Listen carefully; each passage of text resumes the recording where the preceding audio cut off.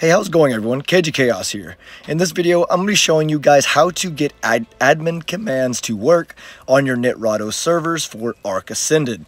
So first off, what you guys want to do, you can do this last or first video on the game, and you've already done this if you watched videos like me. You want to go into your settings to the advanced mode and make sure your console access is on. If you're like me, this was something that I had on like very beginning because it's the only thing people were saying to do, but there's a lot more you guys need to look for.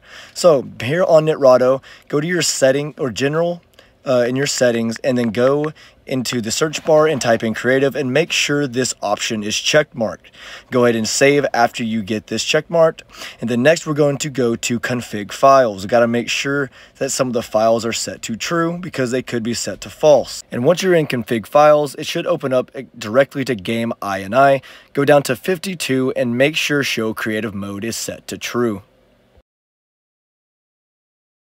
And after that is set, you want to go to your game user INI and go all the way down to 219 and make sure your console access is also set to true.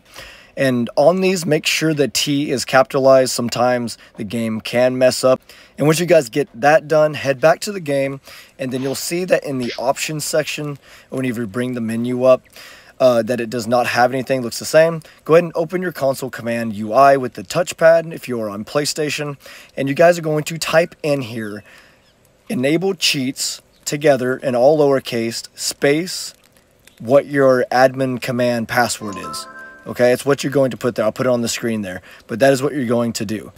Next, you'll see once you activate it that the new option pops up saying to enable the creative mode, and once you guys do this, you will be able to use your admin commands. Anyways, guys, I hope this was helpful. If it was, please hit that like and subscribe. It really helps me out a lot, and I appreciate it.